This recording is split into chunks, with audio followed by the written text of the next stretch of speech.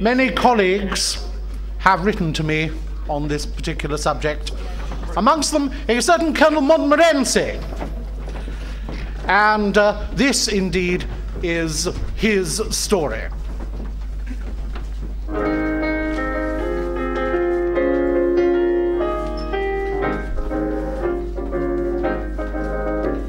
Colonel Montmorency, who was in Calcutta in '92, emerged from his retirement for the war. He wasn't very pleased with what he heard or what he saw. Whatever he felt, he tightened his belt and organized a corps. Oh, Colonel Montmorency thought, considering all the wars he thought, the Home Guard was his job to do or die. But after waiting weeks and years, bravely trying as man it is, he wrote the following letter to the Minister of Supply. Could you please oblige us with a Bren gun, or failing that a hand grenade would do? We've got some ammunition in a rather damp condition, and Major Huss's an arquebus that was used at Waterloo.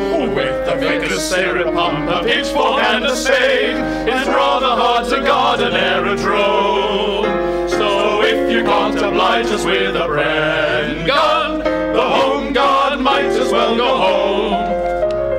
Could you please oblige us with a Bren gun? We're getting awfully tired of drawing loss. Today we had a shipment of some curious equipment, and just for a prank they sent us a tank that ties itself in knots.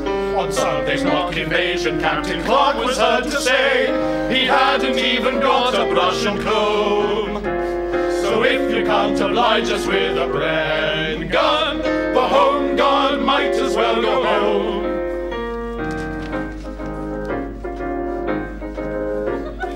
Colonel Montmorency planned, in case the enemy tried to land, to fling them back by skill and armoured force. He realized his army should be mechanized, of course, but somewhere inside experience cried, "My kingdom for a horse!" Oh, Colonel Montmorency tried at infinite cost of time and pride to tackle his superiors again. And having just one motorbike, 14 swords and a marlin spike, he couched the following letter in the following urgent strain. Could you please oblige us with a Bren gun?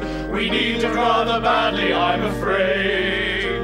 Our local crossword solver has an excellent revolver, but during a short attack on a fort, the trigger got mislaid.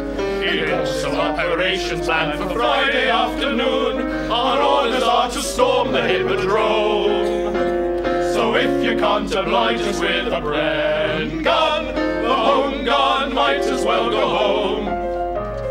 Could you please oblige us with a Bren gun? The lack of one is wounding to our pride. Last night we found the cutest, a little German parachutist, who looked at our kit and giggled a bit and laughed until he cried. We'll have to hide that armoured car while marching to Berlin. We'd almost be ashamed of it in Rome. So if you can't oblige us with a Bren gun, the Home